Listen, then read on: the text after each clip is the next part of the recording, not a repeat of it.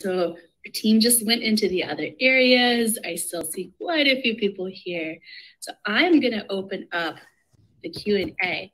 Well, actually, before I do that, let's take a moment. I would love, you know about me now. Hi. Hi, everyone. Cecilia, are you listening to Megan's question in another window? I was. I no longer am. I was like, why am I still hearing this? Awesome. Hi, everyone. And are we intended to have the closed captions on? I remember instructions to do that, but I haven't seen it in other sessions. So we could leave it on or we could turn it off. Yeah, so all the other sessions have had a separate captions tab. I'll leave them on. Folks can turn them off. I believe the setting is like per user. So if they're annoying you, you can turn them off. I love having them on. Yeah, me too. Can you all see me? My video is gray on my screen, but I'm okay to be. Oh, all right. I can't see you, Lena. Sorry. That's fine. You don't need to. It's a mess over here. I see like the alien mark. That's what's coming through. Honestly, a cuter option. All right. Hey, everyone. I see Lillian here, our wonderful community intern. Awesome. Bookie, designer extraordinaire. So much like the intro session, if you all could please drop your questions in the Q&A, Baron, Cecilia, and myself will get to them.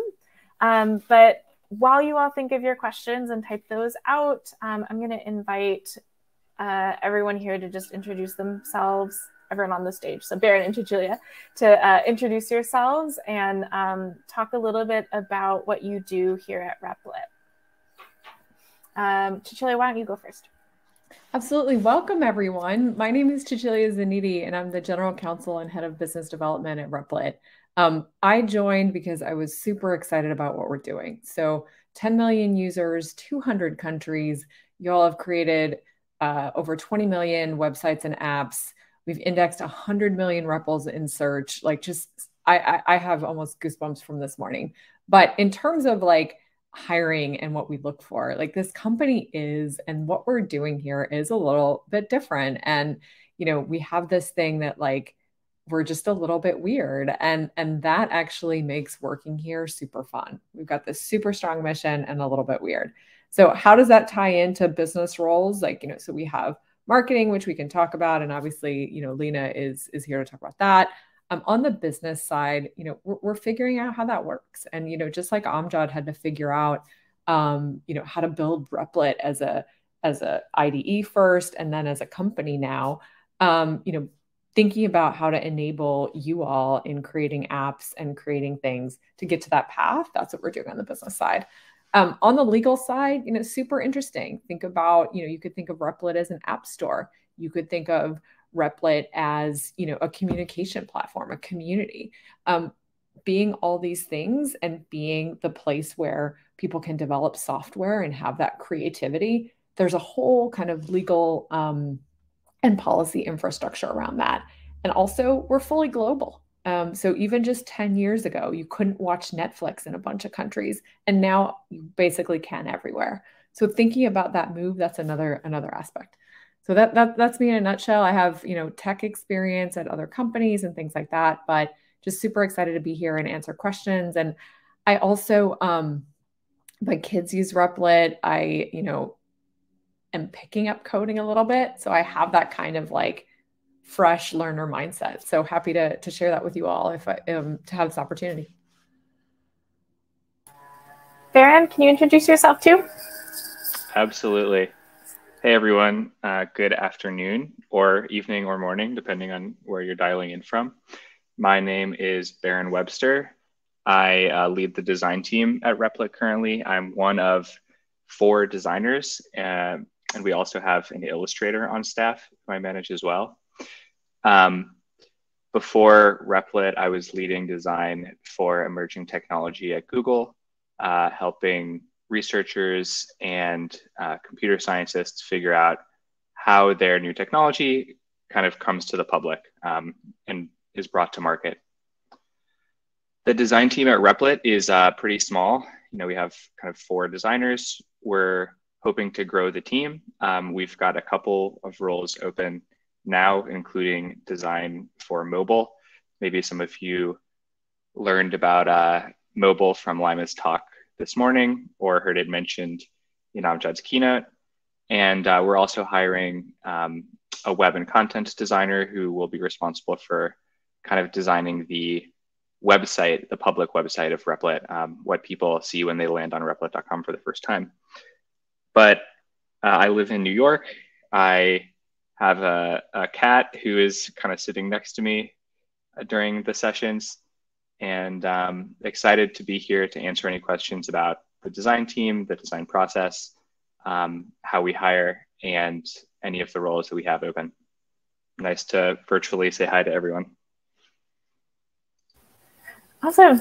Thank you both. And my name is Lena. I lead our community team here at Replit, which means that essentially we keep our community members happy and healthy, and we try and get more people to join our community as well through things like events, content, like events like this, obviously, content like videos, tweets, tutorials, curriculum, you name it. And then with partnerships. So you might have gone to Hack Club session earlier, or maybe to Code with Clossy's session. Those are some of our partners who help us to grow our community to make it as vibrant and fun as possible.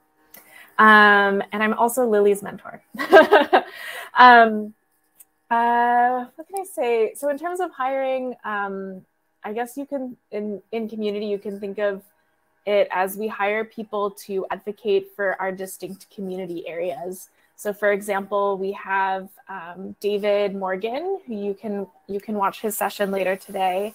And he oversees our teacher community. So he does things like partner with teachers, edit and write curriculum, etc. And then we also have someone coming, well, we're also looking for and looking at people for emerging communities like women and international users. And then there's probably other communities that you've seen on Replit. And so those are other areas where we'll be hiring people to kind of advocate for them. So I'll leave it at that. I also live in New York, but I don't have a cat. All right, let's take a look at the Q&A. First one is for you, Baron. Do you offer design internships, and what type of design tasks do you assign? Yeah, it's a great question. I also saw someone ask if they could see my cat. So maybe we'll give a sneak peek later. I know that's the most important. Major recruiting tool. Yeah, we should have advertised that there will be cats in some of the talks. It's a great question, Rania. Do we offer design internships? We do. We have 2 design interns that are joining us for the summer. I think one of them is probably maybe on the call. He's a community member, Clement, aka Bookie. He says hi. And we're kind of bringing in one other intern for this summer. This is the first time that the team has been big enough to support design interns. So it's a bit of an exciting time, because last year during the summer, there were only 2 designers at the whole company. It was just Tyler and I doing the design work, and then Haya, our co-founder. So the short answer is yes, we're kind of getting our design internship program off the ground. We may figure out if it makes sense to do them outside of the summer, if people want to do them in the fall or winter or spring. As to the second part of the question, what type of design tasks do you assign? It's actually less of an assignment process than it is the designers on the team working with the engineers and the product managers to figure out what makes sense to work on. So I'm not kind of the design boss who's telling all the designers on the team exactly what they need to work on, but rather all the designers on the team are working on specific projects or specific features directly with the engineers and the product folks to make sure that those features are really easily usable, that the interfaces look good, that they're performant, and that they're tested before we release them to the public. So the type of tasks that we kind of work on as a design team are kind of broken up by how tactical the work is. So at a small level, we might work on individual parts of the UI, like a button or something. And then you can imagine kind of going up this ladder where things are more complicated the higher you go. So like one level up from individual UI elements is like the layout of an entire page. So, you know, even like the interface that you're looking at right now at Hopin, someone kind of laid out where the elements on the page go, how they fit together, what you look at a specific time. We do a lot of work on that. And then even above that, we think about what are the tasks that people want to accomplish on Replit? What are the journeys that people are trying to kind of get through when they join the platform? You know, do they want to make a game? Do they want to learn a new language? Do they want to share a project with their friends and family? And so we also work at kind of establishing which of those tasks are the most important for us to work on, and how to kind of bring them to life. I hope that answers that question. I tried to transcribe all that, Baron, but it is answered in that question, and you can add more if you are if you think of anything else. Great. Feed asks, does community at Replit also manage social media accounts? Some of them, yes, some of them, no. We collaborate with the illustrious YK, who leads a lot of our YouTube and Twitter content, but it's a very collaborative process. And then in terms of social media, that also covers like our teacher forum, that also covers our blog. And so we're kind of all over all of those things. Hope that it's a little nebulous, but we do a lot. Cecilia from Mohammed, how are you thinking about building TNS policy or similar functions at Replit? And I see you already answered it, or no? Oh, you didn't. Okay, so I said I was going to answer it live. Yeah. So thank you so much for the question, Mohammed. I actually have I put together a little slide in the background while we were talking. So let me put that up. All right. So trust and safety is basically like, there's a lot of different ways to think about it, but the way I think about it for Replit is like, how welcoming is the community? And as a company, the community is really like the ability to multiplayer code, the ability to share code, the ability to create code, the power that Amjad talked about this morning. That's really the core of who we are at Replit. So trust and safety is about making sure that when people come to the site and when people do all those things, they feel, you know, welcome. And there's sort of three different components. So the way I think about building it is like, what is it like to be safe and welcoming? Like, what are the policies? So we saw this morning as an example, there was, you know, an abusive user during the Amjad's talk. We swiftly took care of it. That kind of thing is like making sure that the discourse and that how people experience Replit keeps them engaged and coming back and excited to share.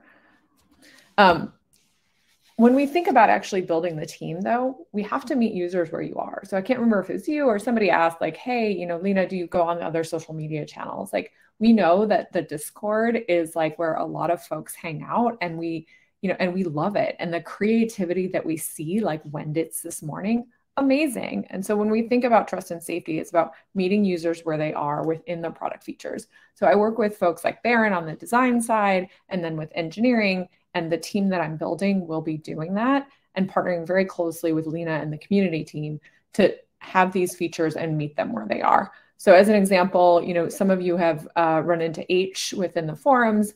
You know, he's built a lot of tools around kind of reporting a REPL, around taking down REPLs that have some kind of issue. And then similarly, we're thinking a lot on the algorithmic side. You all have seen search with Lincoln. It's like, when you search for a REPL, exposing those good REPLs, you know, allowing the ability for the community's voice to come through. So really meeting the users where they are. And then the third thing, of course, we're an engineering company, right? So we saw from Amjad that you know, the very roots of Replit is like, how can we, you know, make engineering and make creating software easier? And so hand in hand with that is the technical solution. So as an example, check out Amjad's Twitter. He gave a great story around fighting with essentially Bitcoin miners and hackers who were attacking Replit and coming up with technical solutions to that. And that aspect of fraud prevention, when you think about the scale, we talked about 100 million REPLs. We can't use human solutions. We're going to use engineering solutions, and we're going to do things that platforms like, Roblox or others build those systems in. So architecting that is a strong partnership, and it's kind of part of the DNA of our company that we've been doing a long time. You can imagine also if we're talking about monetizing and thinking of how you all can, how the community can actually eventually incorporate payments and things like that into Replit. That's just something that's going to be a big, I guess, opportunity for us. I don't know if you have specific questions. I haven't been looking at the chat since I've had the screen on, but that's kind of the basics of how I think about it. Would love to take follow-up questions if you'd like.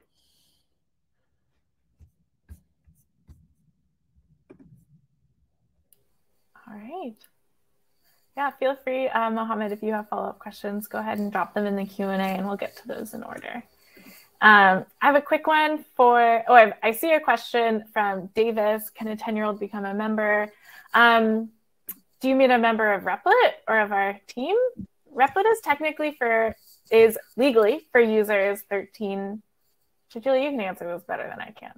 13 and up? 14? Yeah. So one of the things that we think about is regulations around using Replit of different ages. I guess the exact question was what ages to be. Like, so in the United States, there's a law called COPPA. And so our Teams for EDU product, if you use Replit in a school setting, is set up to comply with that. Okay. All right, that's a quick one. We've got another quick one for you, Baron. How does Replit hire artists? I'm sure you've seen Joe's work, Maitri. It's very amazing. Yeah, I can take this one. So the short answer is we have one artist right now. So we haven't had to kind of decide what our hiring process is for artists and illustrators, because we're lucky enough that our needs for art right now are kind of covered. We work with a really talented guy named Joe, who's actually based in Australia. And most of the art that you see around the site or on Twitter or YouTube, any of our kind of social media channels, is mostly done by Joe. And the way that we kind of hired Joe is that we found him, actually Amjad found his work, I think on Instagram a couple of years ago, and just liked his style. And so we occasionally would hire Joe as a freelancer to work on just one or two projects. When we were launching something, we'd want a cool image or a cool little animation to show off what we were launching. And eventually we were just working with him so often that it made more sense to just bring him on full time and hire him. So that's kind of the historical way that it's happened. In the future, maybe if the team keeps doubling every year, maybe we'll need more artists, and then I'll have to figure out what the process is for bringing them on. Hiring artists and illustrators is especially challenging because every artist has their own visual style. And when you think about how you want to kind of represent your product or company, usually you want it to be relatively consistent so that it feels the same, kind of no matter what advertisement or what image you see of it. So that's something that it will be a good problem to have if we ever get big enough that we need to hire more artists. So I hope that kind of answers the question. All right, moving on through unanswered questions. Sean, hi, Sean. He asks, let's see, I was excited to see this week that you'll be offering Teams for EDU free. Yes. What plans do you have for growing this aspect of Replit, and do you anticipate hiring additional roles to support it with David? Right now, we've just hired David.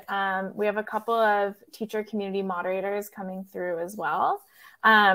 We'll see how the community grows based on this new announcement, and we'll adjust our team as needed. I think a theme of any hiring talk you're probably going to today is that Replit's growing really, really fast. So keep refreshing our careers page and stay up to date for when we're hiring, because it all just depends on need and on the growth. So yeah, stay tuned, Sean. Okay, we had a business one for Cecilia. Where is it?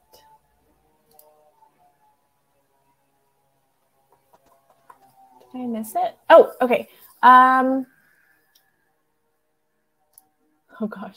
Okay. Do you have an idea of when there may be more marketing or growth openings at Replit? I know, Cecilia, you're kind of leading the marketing part and growth, so maybe you can answer that. Yeah. So basically, up until now, in general, at the company, we've been very engineering focused, and the community has grown, largely around people loving the tool and loving to use Replit. And now we're sort of realizing that there's so much amazing potential in reaching you all and then all of our global users. So as an example, our mobile usage in Indonesia is I think it's north of 25% of the folks that use Replit do so on mobile. So we're thinking about what kinds of things do we do both in the product and in terms of evangelizing Replit to those users. But in terms of actual roles, we are in a position where we're super scrappy and posting roles as they come. And so I can tell you, even within my team, and I don't know if Baron and Lena can kind of corroborate, I can't get the roles posted fast enough, because it's I'm writing the JDs and it's no, I can only do 4 or 5 interviews a week. I can't do, third time interviewing, and it's exhilarating. It's kind of fast growth startup. And so, also super excited to have, everyone here listening to this talk, but that initiative, just like Megan said at the beginning, I didn't realize until I got into a super high growth startup, how much of it is we'll write JDs, but it's also if you have something to contribute, tweet. We hired someone, so Soren literally was cold outreach to Amjad. Amjad is very open that his email address is amjad@. And so, and all of us, shocker, all our email addresses is also, first name @ right? And so if you have a project, similarly with Joe, reached out to him on Instagram, as Baron just shared, definitely within marketing, we have a head of marketing role open. When that person is hired, I assume they're going to be hiring up a team. Areas that you might think we would be, have interest in. They're not on my team. Our head of growth is Patrick, who you've probably seen on Twitter, Patrick Coleman. Feel free to reach out to him. But also other things we have, you can imagine SEO. So as an example, we announced all these awesome things today, right? So new templates. You can imagine, you can have something that's clojuretemplate.com, or, even literally somebody searches for something and we love that magical experience of it's easy to set up, you dive right in. So all that I would put in the bucket of sort of marketing and growth. And so long-winded answer, but yes, we absolutely have marketing and growth roles open. We might not have the exact roles that fit you, but don't be shy. Like Megan said, just reach out, start adding value, thinking about the community, because we absolutely reach and hire people that way.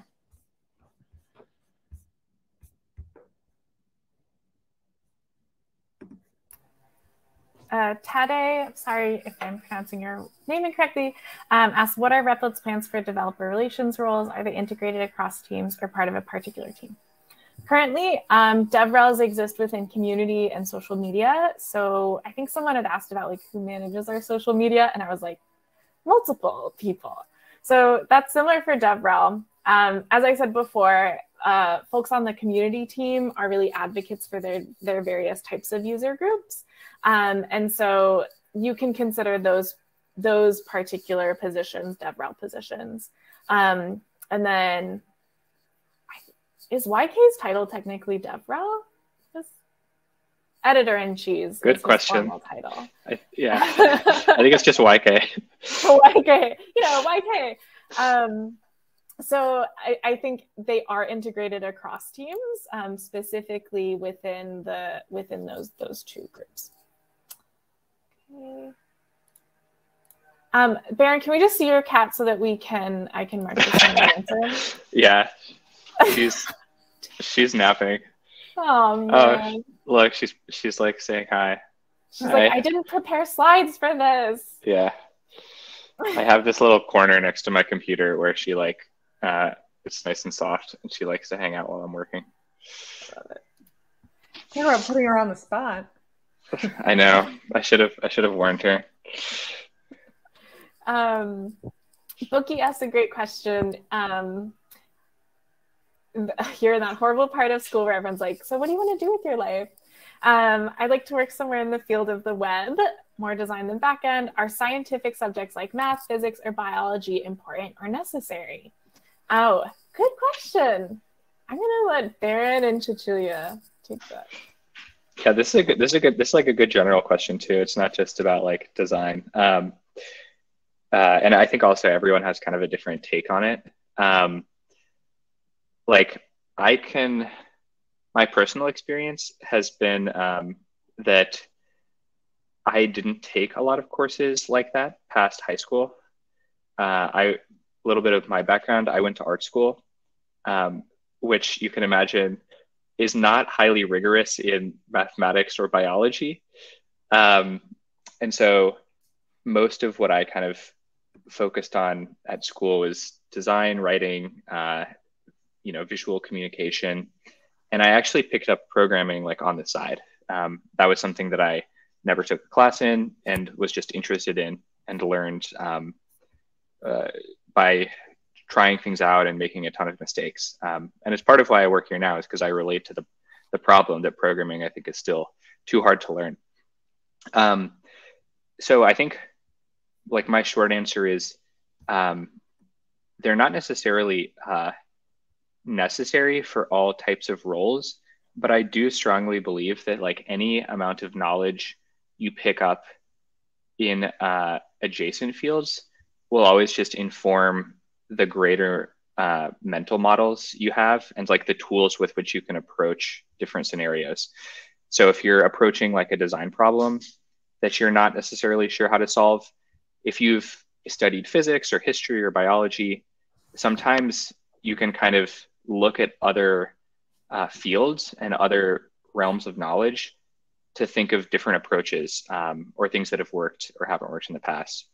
Like I'm personally really interested in like economics and the history of economics and debt, and do a lot of reading kind of in those fields on the side. And while it doesn't directly impact my ability to like design an interface, it does kind of just provide more knowledge that I have to kind of approach higher level problems. So when we start thinking about things like, money on Replit and earning things on Replit, there's just more knowledge that's kind of bouncing around my head that I can turn to bear. But I'm curious, like also Cecilia and Lita, like it is a really interesting and broad question.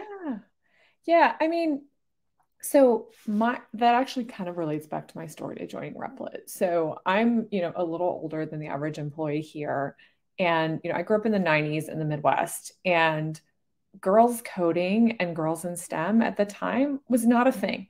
And I was always sort of like, a smart girl, but I was really encouraged much more with like reading and social science and, economics and fields like this.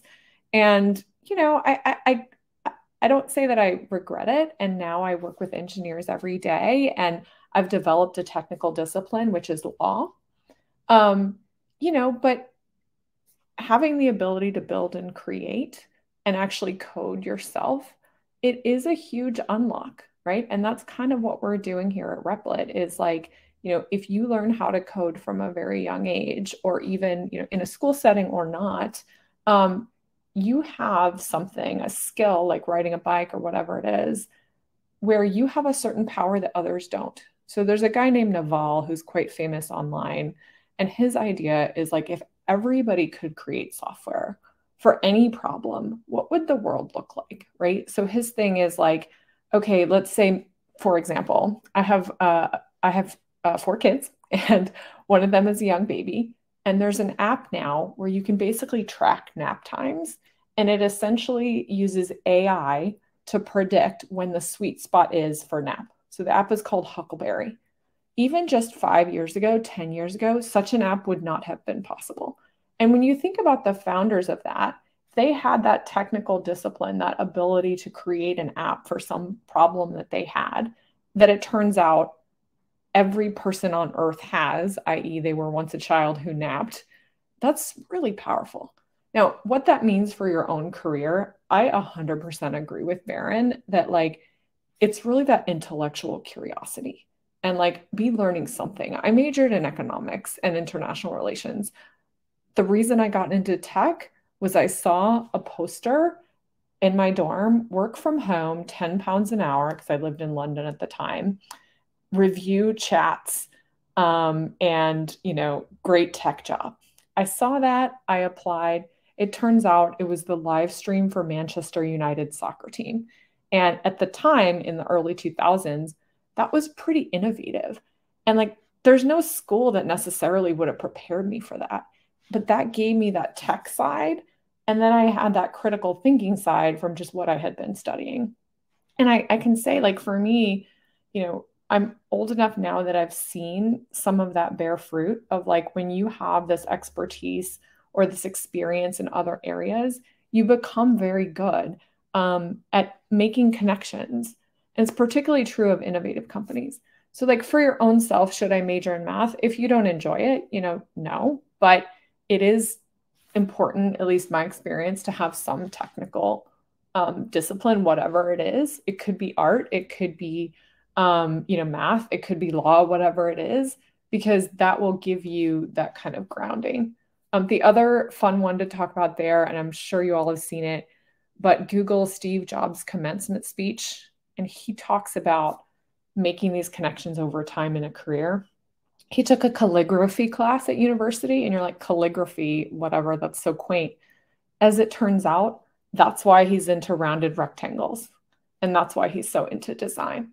And it's like the power of that, like, it's amazing, And so like nobody would have told him, hey, it's good for your career to take calligraphy, but it turned out to be. Does that make sense? Does that answer your question? I don't know. I'm not looking at the chat, but that's kind of my thoughts. TLDR, expand your mind. The world is big. You never know what's going to come at you. But also it's the most motivating to pursue things you're interested in, right? So it's a balance. All right. Someone asked, could these type of jobs still be open in 5 or 10 years, as I'm technically still a child and might be interested in having a job at Replit in my 20s? I really hope so. I hope we'll be able to continue hiring people long into the future. So stay tuned. Okay. Another question, how does the community team surface user feedback, and how is it for your team to get buy-in from product to build things the community wants? Yes, so this is, we are still pretty small, and so lines of communication are really open between our teams. We do get feedback from everywhere, and so sometimes it can be hard to like funnel that somewhere specific. Like people are in Discord with their feedback. People are literally in our YouTube video comments with their feedback. And so a big part of our work is like seeing across all of these platforms and funneling it to the right place so that they all exist in one place. It's also important that we have people who know each of our communities really well. So like the wonderful Nathan, who I think is in the room, knows our Discord community very, very well, as does H. And so when we want to talk to folks there, we know who to ask. And then David and myself are really familiar with our teachers. So just like, oh, I know a teacher who encountered that because I'm just emailing and meeting with them. And then to get buy-in from product to build things the community wants, yeah, people are really open-minded on our team. We definitely need to like see a need. It's hard to get prod and engineering buy-in if it's like one teacher or one user who's like, I really need this one specific tool. That won't really happen. But if we see that there's a need across a lot of people, it's that there's a large impact, we'll do it. Yeah, I would say it is. And then it also depends on like the timing. So we have pods, and essentially you can you work for a bit of time in a pod on a specific project, and anyone can propose a pod. It doesn't have to be a PM or an engineer or whatever. It can be anyone. And so if we see a need, we'll like compile a super team and then do a pod proposal. And if it's accepted, then we'll spend the next month or so on that pod and working on it. So ideas from everyone are really embraced here, which I really love. All right. Okay. For Cecilia, can you zoom in on how the team is thinking about monetization and more broadly about the business model? Replit is such a unique product, and I'm sure there are many potential avenues while also keeping the Replit community in mind. That's from Batsal. Yeah, thanks for the question. So first, a resource that some of you may not know about, this article here that I'm dropping in the chat was written by a venture capitalist named Packy McCormick, and it goes into really in depth what is the potential of Replit and what are the strategies that we could use to monetize. But essentially, I can go over the sort of three main components of the strategy. Here we go.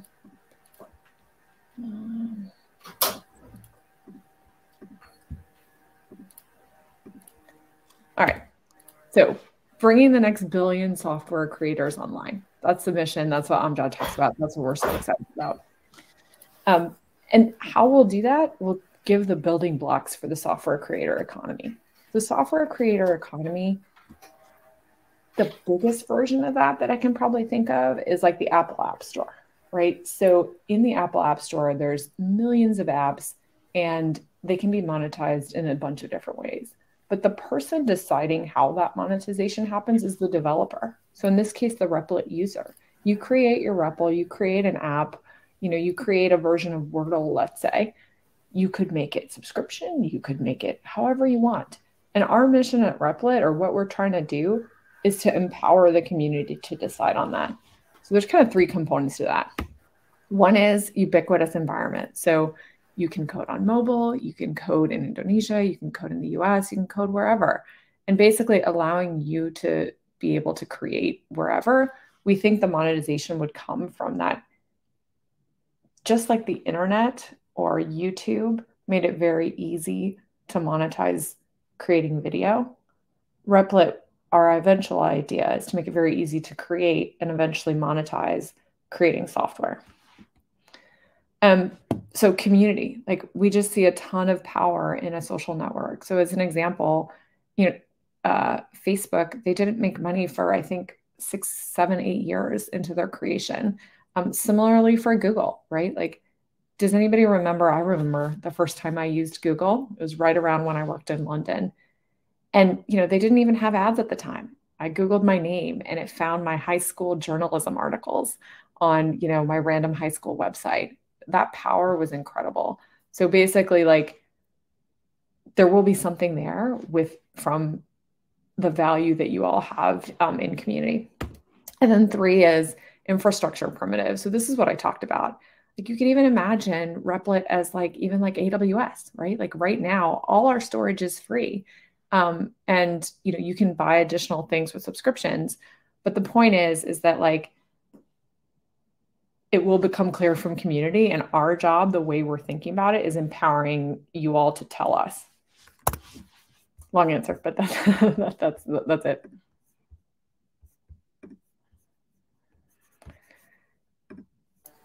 Okay, there's one in the Q&A that I really want to address from Yuli. I was always told that programming was boring and just copy and paste and the same thing over and over again. What is your opinion on this statement? First of all, I think you should definitely go into our engineering networking session and ask them, because they love programming. As Baron and Cecilia have mentioned, and this is true for myself as well, programming is not like our first calling. But it's still really exciting. I think that there's ways that you can find a lot of joy in it. So I used to be and I still kind of am, an educator.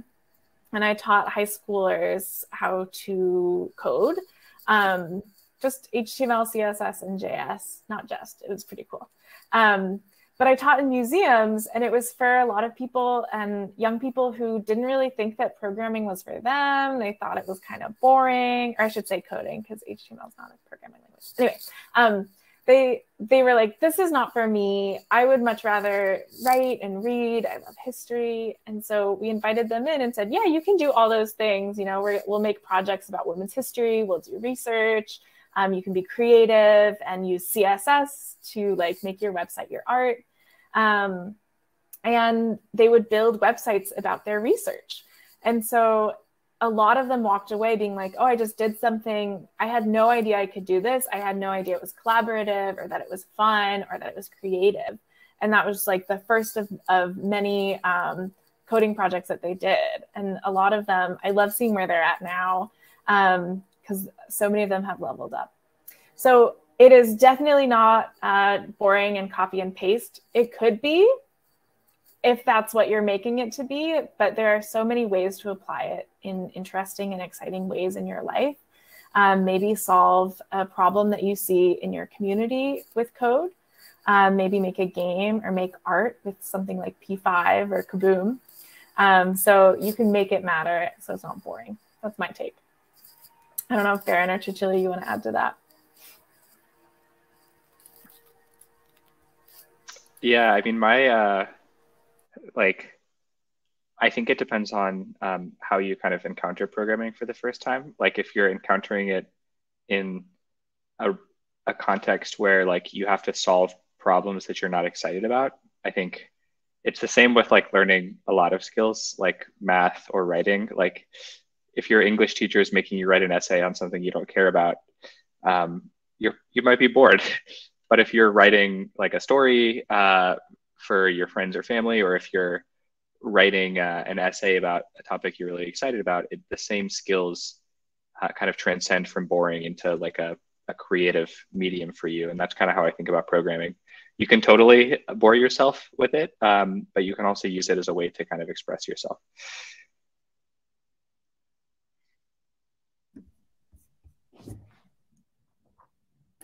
Thanks for the question, Yuli. Again, go talk to the engineers. They will also have their own takes on this. I'm just going to check the time. We have 3 minutes. Oh my goodness. I think the best thing to do now would be, we'll take one more question. And then while we do that question, I will put our careers link. And then do you guys mind if I share your emails in here, or what's best? Yeah, that's fine. That's fine with me. You can share my email or my Twitter. Yeah, let's do Twitter. That's a little better. So we'll share that. And then that way you all can contact us if you have more questions. Or you can tag us if we said something that like really resonated with you. Okay, last question is for Baron. What does the workflow look like between the designers and UX team and the engineering teams? And Baron, I'll take care of your contact stuff in the chat. Great. Yeah, this is a good question. We're really lucky at Replit right now in our composition of the design team, because all of the designers that we have on staff right now are also programmers. Now, all of us are not amazing engineers. Myself, I'm not like an amazing engineer, but we're all skilled enough to be able to write a little bit of code and to be able to deploy basic kind of design projects in the kind of products. And what that kind of allows us to do is be a lot closer with the engineers in the product development cycle. So a lot of kind of traditional design workflows happen in segments where you have like a design stage where the designers are working on what the idea will be and what it'll look like, whether it's like apparel or a book or a website.